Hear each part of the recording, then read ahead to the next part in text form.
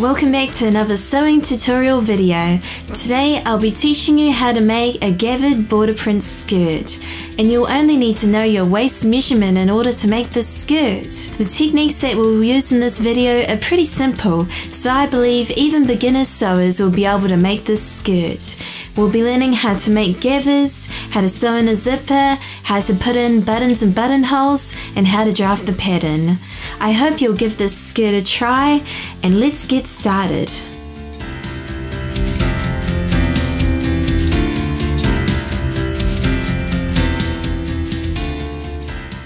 This is a continuation of my previous video where we learned how to make a border print pleated skirt. Gathering the skirt is an easy variation to expand your wardrobe. To make a border print gathered skirt, you'll need the following materials. A border print fabric. For the quantity of fabric, I suggest buying at least 3 times the width of your waist. The longer the length of the fabric, the fuller this skirt will be. This border print has small flowers, which I'm going to use on the waistband at one border, and the other border has big flowers, which I'm going to use for the main skirt. You'll need interfacing, matching thread, an invisible zipper of at least 25 centimeters in length. If your zipper is long like mine, don't worry, I'll show you how to cut it short. You'll need 2 buttons of about 2 centimeters diameter, and all the usual sewing supplies such as sewing machine, shears, tailor's chalk, erasable fabric markers, measuring tape, and an ironing board and needles. I'm using tracing paper to make the patterns, but you can also use tissue paper or normal paper if you don't have this. To make the pattern, you'll need a ruler, pens, and a set square. This skirt has a fitted waistband and a free skirt, so you'll only need your waist measurement to draft the pattern. Here's how to measure your waist. Take a tape measure and put it around the smallest part of your torso. The tape measure should be straight all the way around your body and snug against your waist.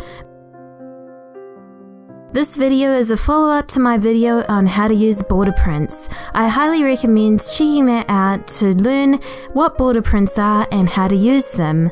Let's start drafting up our pieces. We'll be drafting up a rectangle waistband based on your waist measurement. Today I'll be making a straight waistband with 2 lapped buttons. To start off, draw a line which is the length of your waist plus 2.5 centimeters ease. My waist is 77 centimeters, so I'm going to draw a line to 79.5 centimeters. Make a marking at each end. Each of these ends will represent the center back marking. Next, I'm going to add a 3 centimeter extension for the button on the left side. Measure 3 centimeters and make a marking. Last, I'm adding 1.5 centimeters seam allowance to each end.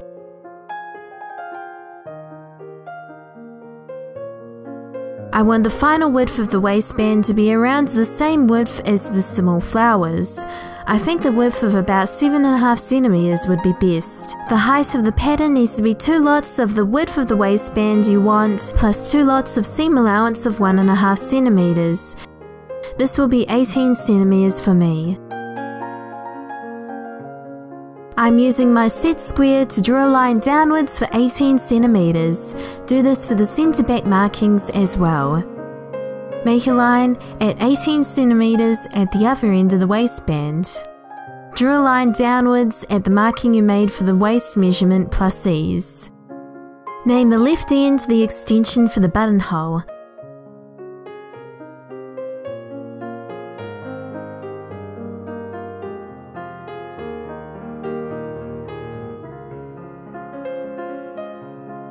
I'm going to mark 9 centimeters into the waistband, which is about half, and draw a line over the top of this.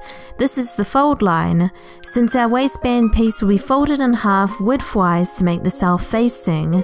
The fold line will also act as the grain line for this piece.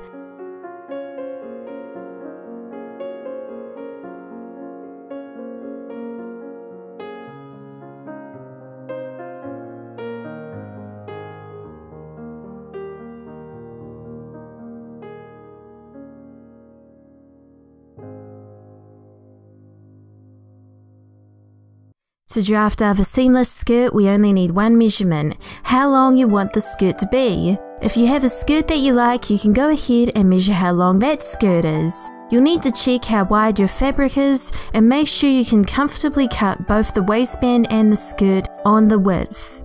I want the skirt to be above the knees. This will be a final length of 45 centimeters.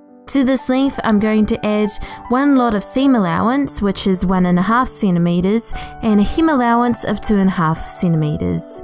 Altogether, the length of the skirt pattern piece will need to be 49 centimeters long. Grab some paper, preferably tracing paper if you have it. I like to make a template to help me cut out the skirt evenly. Make a rectangle with the length that you want for the skirt.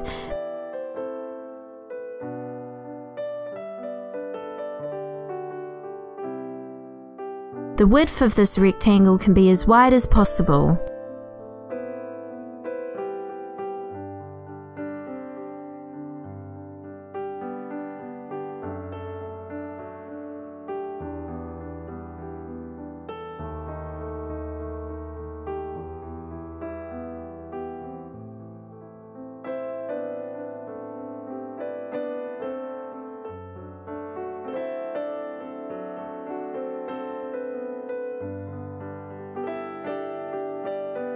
I want the waistband of this skirt to show off the beautiful small roses on one of the borders, so I'm going to arrange the bottom of the waistband piece on top of these flowers. The flowers need to be inside of the seam allowance of the waistband. We need to make sure that the length of the waistband is parallel to the selvage. We'll be using the fold line in the waistband as the grain line. Take your tape measure and measure the distance between the grain line and the selvage. Make sure that this distance is the same down the length of the grain line. Pin the entire waistband piece in place. Cut around the outside of the waistband piece. Next, I'm going to cut the skirt on the other selvage with the big roses. In this case, I'm going to put the top edge of the skirt against the selvage to make the flowers face how I want them to. Place the template on top of the fabric and pin. Pin all the way around the outside of the rectangle. For the first cut in the fabric, I'm going to cut along the bottom edge. Then I'm going to cut along the top of the template and cut off the selvage. This is where the skirt is attached to the waistband. I'm going to cut up to the side of the template. This will be part of the center back seam. Do not cut on the right hand side of the template. This is where we add fabric to make the width of the skirt. Take out the pins. Move the template along the selvage of the border print to the next uncut area. Place the top edge of the template against the selvage again. Pin into place.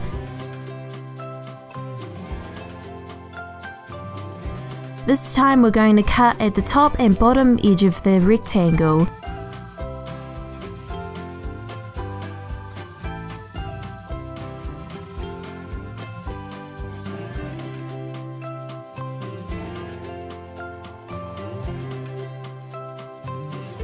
Repeat this process until you've made one long and even rectangle. When you reach the end of your fabric, pin the template so the right edge has a little bit of fabric left. Cut the bottom and top edge of the fabric just the same. Now cut up the right hand side of the template to make a nice clean edge. This will be the other raw edge used for the center back seam. If you want to pattern match the center back of this skirt, I recommend checking out my video on pattern matching. It will create a completely seamless look for the skirt. Lastly, I'm going to cut out the waistband in the iron-on interfacing. Place the interfacing on top of the table with the glue side facing up. This will be the shiny side of the interfacing. Place the waistband piece right sides on top. Use your tape measure to make sure that the grain line is parallel with the border. Pin the entire waistband piece. Cut this piece out. Bring the waistband piece over to your ironing board.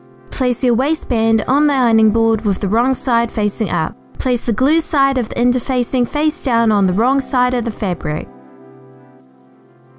With your iron on the wool setting, press down on top of the interfacing and hold for a few seconds.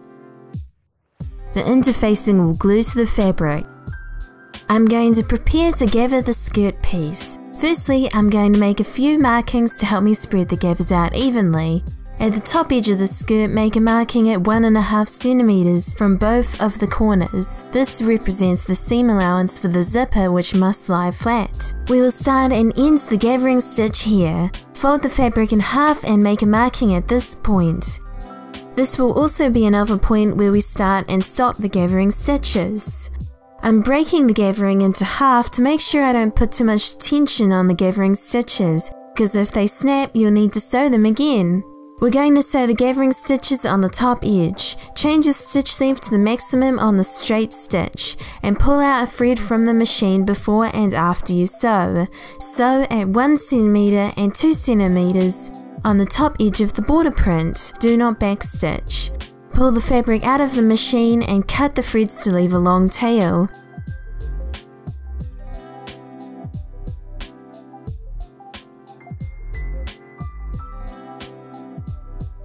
Keep sewing the gathering stitches for the other half of the skirt as well. We'll gather the skirt once we've sewn the zipper in. We'll now sew the zipper into the centre back seam of the skirt. My zipper is too long for my skirt, so I'm not going to sew the entire length to it. I'm going to measure from the top of the skirt down to 25 centimeters and make a marking. This is where I will stop sewing the zipper to the fabric. Do this for both ends of the skirt on the right side. At the top edge, make a marking at 1.5 centimeters down on both sides at the corner. The stopper of the zipper must be sewn below this point. Lay out the right hand side of your skirt. Grab your zipper and unzip it. Take the left side of the zipper and place it face down on the fabric. The head of the zipper must be facing down. You need to position the zipper so that the teeth are 1.5 centimeters from the centre back raw edge. Pin the zipper into place down to the marking that you made for the end of the zipper. Back at your sewing machine, change your foot to an invisible zipper foot and make sure that you're using the centre straight stitch. Bring the zipper up to the zipper foot. Start sewing at the top of the zipper. Place the teeth of the zipper under the left groove of the zipper foot and start sewing. As you sew, press down the teeth so that they move into the groove of the foot. This will help you sew as close as possible to the teeth. Sew all the way down to the marking that you made for the end of the zipper. Fold the skirt in half and bring the other half of the centre back seam up to the zipper. Unzip the zipper and bring the right hand side over the top of the raw edge and pin. Pin the side of the zipper in place just the same.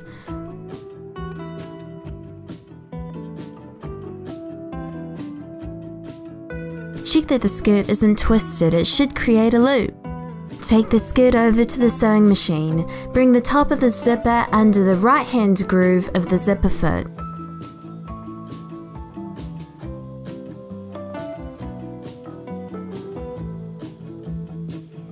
Sew from the top of the zipper down to the marking that you made for the end of the zipper. The zipper is all sewn. Check how well it zips up.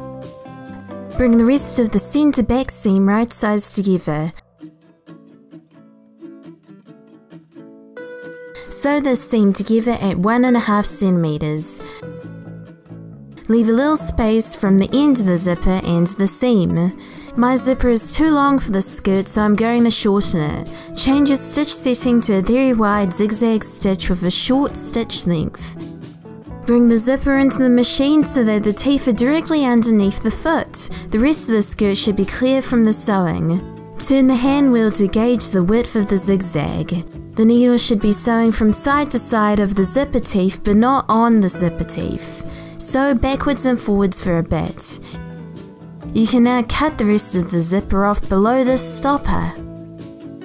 At this point you can go ahead and finish the seam. I'm using an overlocker, but you can also sew on top of the raw edge with a zigzag stitch.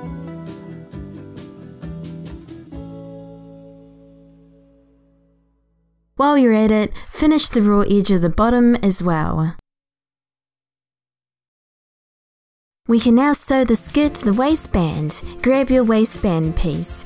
On the right side of the fabric, we need to mark the center back. Pin the pattern to the fabric next to the center back markings. Fold the pattern on top of this marking. Use your tailor's chalk to make a marking on the fabric next to the fold. Repeat for the other center back marking. Do this for the bottom of the waistband only.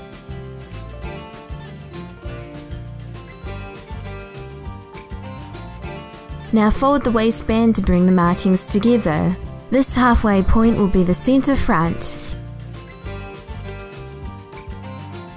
Use some tailor's chalk to make a marking here. Grab your skirt piece. We now gather the skirt. Take a thread from each of the gathering stitches. Pull these threads gently as you push the fabric along. Gather all the way over the top edge of the skirt.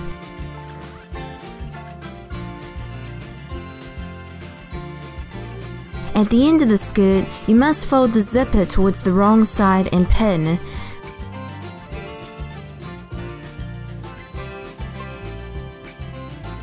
Bring the skirt over to the waistband with the right sides together. Pin the center front of the skirt to the center front of the waistband.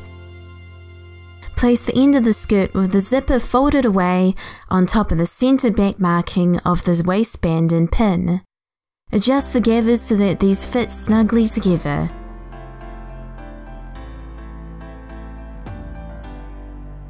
Once you're done, knot together all the strings so that the length stays the same.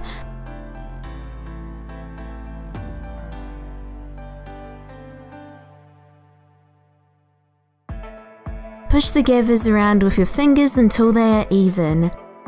Repeat for the other half of the skirt.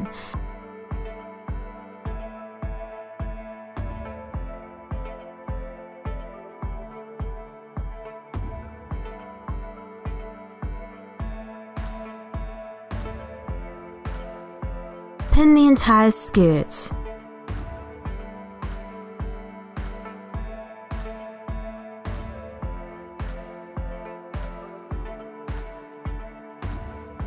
Bring the skirt over to the sewing machine. We'll be sewing with the skirt side on top. Sew from the zipper to zipper at 1.5 cm seam allowance.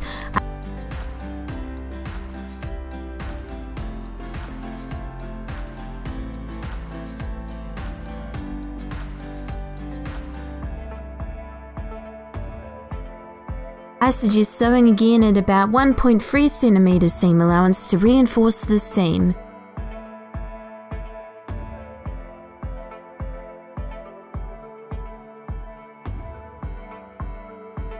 Use your quick unpick to pull out all the gathering stitches.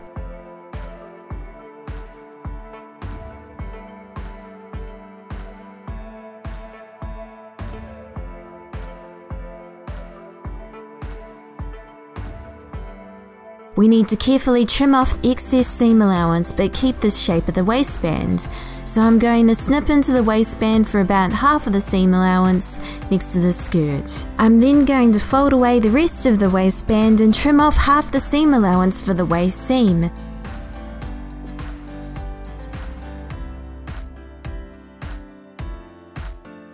Finish the raw edge of this seam.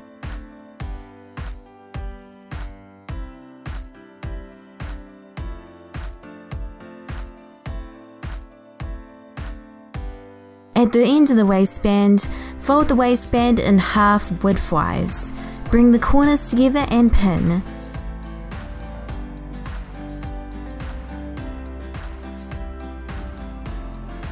For the short end of the waistband, we'll be sewing from the end of the previous seam to the fold. The seam allowance needs to be 1.5 centimeters.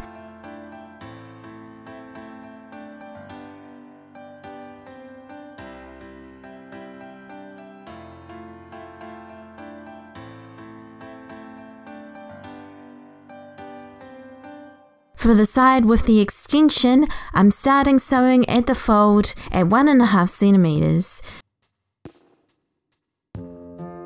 When you reach the corner, push the needle into the fabric, lift the foot and turn the fabric 90 degrees. Continue sewing until you reach the previous seam. Sew the reinforcing seam at 1.3 centimeters.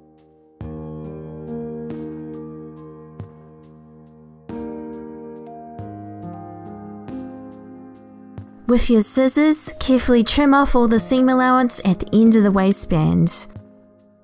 Cut up to the reinforcing seam but not through it.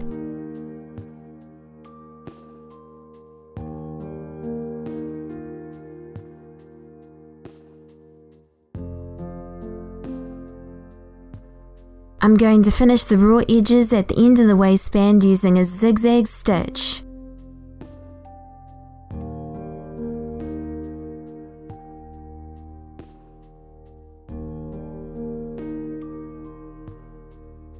Bring your skirt up to the ironing board, push the end of the waistband the right way out, and iron the corners neat.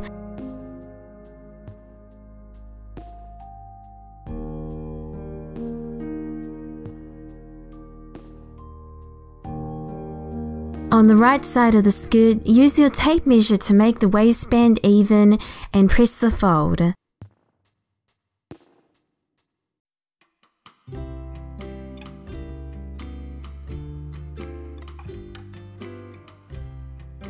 Turn the skirt over. The last raw edge needs to be folded away towards the inside of the skirt so that it can't be seen. Adjust the fold so that it's just above the waist seam and press. Pin into place.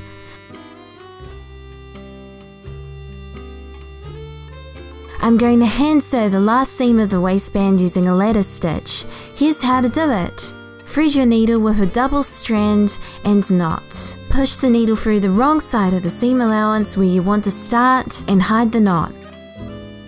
Pull through. We'll make the first stitch into the facing of the waistband. Push the needle into the fabric at about the same area as the thread leaves the seam allowance. Make a stitch length of about 1/2 centimeter. Pull the needle through. The next stitch is made into the seam allowance of the waist seam. Repeat the same stitch. This time you need to check that the needle isn't piercing the right side of the waistband before pulling through. Continue the ladder stitch across the waistband.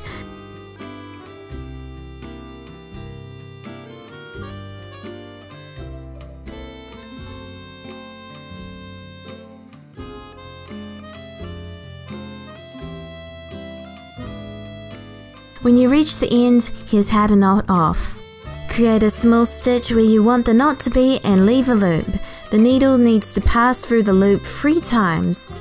Pull the string and a knot will be created at the base. Repeat once and knot off the thread.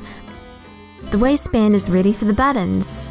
On the waistband, I'm going to sew 2 buttonholes onto the extension. The buttons will be sewn into the shorter side of the waistband. To mark the button and buttonholes, I'll be using an erasable fabric marker for more accurate results. On the right side of the extension, I'm going to make a line 1.5 centimeters from the edge. I'm making another line at 2 centimeters from the top edge of the waistband. This line represents the length of the buttonhole.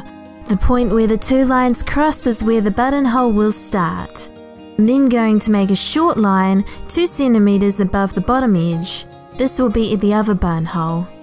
Draw a line 1.5 centimeters from the end of the waistband.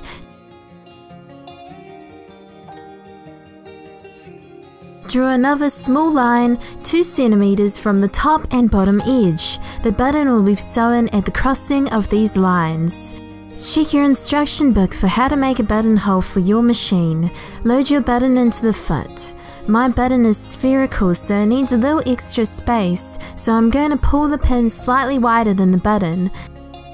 Load the buttonhole foot into your machine. Pull down the tab at the side to guide the foot. Change the stitch settings to a rectangle buttonhole. You may need to lower the stitch length as well, but this will be in your manual. Remember that after each buttonhole you need to switch the buttonhole mode off then on again to restart the sequence. Place the waistband into the machine so that the needle is facing the end.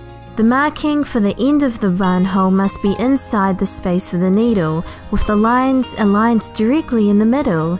Start sewing those buttonholes.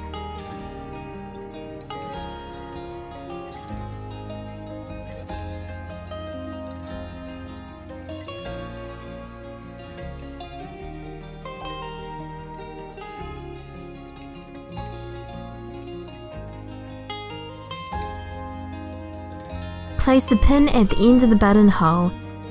Push your unpicker into the other side of the buttonhole in the space between the threads. Rib an opening up to the pin. Take the pin out. You should be able to pass the button through the hole. Now we sew in the button. Thread your needle with a double strand and knot. Push the needle into the facing side of the waistband and through the buttonhole marking. Pass the needle through the loop at the back side of the button. Push the needle through the fabric so that you can make a loop. Keep repeating this action so that you build up some thread on the button. Since this button comes with its own shank, you can sew the button snugly against the fabric. Push the needle through the wrong side of the fabric and create a knot at the facing side of the waistband. Knot off.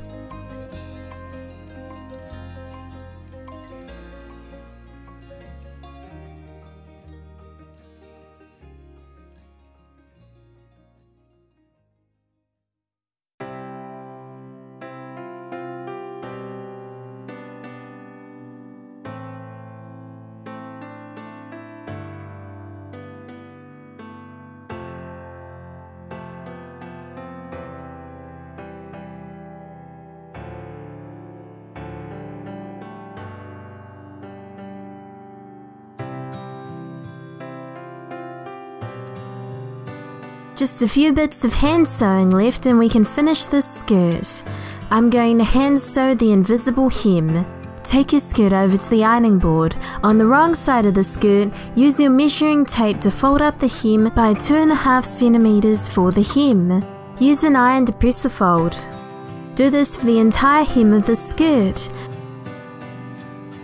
Now take the raw edge and fold it inside of the hem. Press this fold. Pin the hem into place. Do this for the entire hem of the skirt. Thread your needle and hide the knot in the seam allowance for the centre back seam.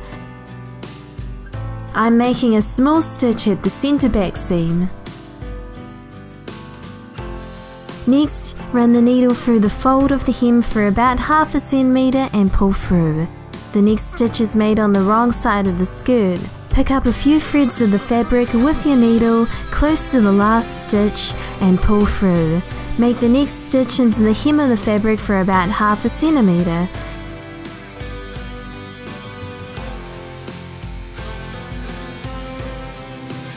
Repeat these stitches for the entire hem of the skirt. Try to keep your stitching loose for the best look.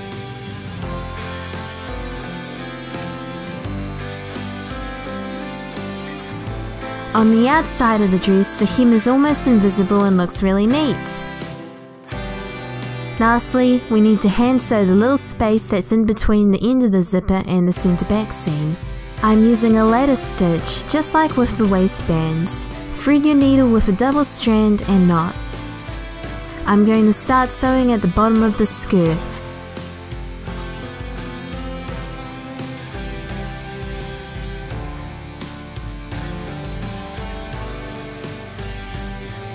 Make the lattice stitch up to the end of the zipper. At this point, I like to make a few horizontal stitches to help stop the zipper. Push the needle down to the wrong side of the fabric. Knot the seam off just like previously. The skirt is all ready to wear. This style of skirt is very feminine and youthful. You can change the length of the skirt to make different styles or use different prints of fabric. You'll find yourself making lots of copies of this skirt once you get the hang of it. Today we learned how to make a fabulous gathered border print skirt. It was really easy to make and looks super cute. If you're like me, you'll be making this skirt a lot to fill out your handmade wardrobe. I hope you learned a little something from this tutorial. Please like and subscribe if so. Thanks for watching!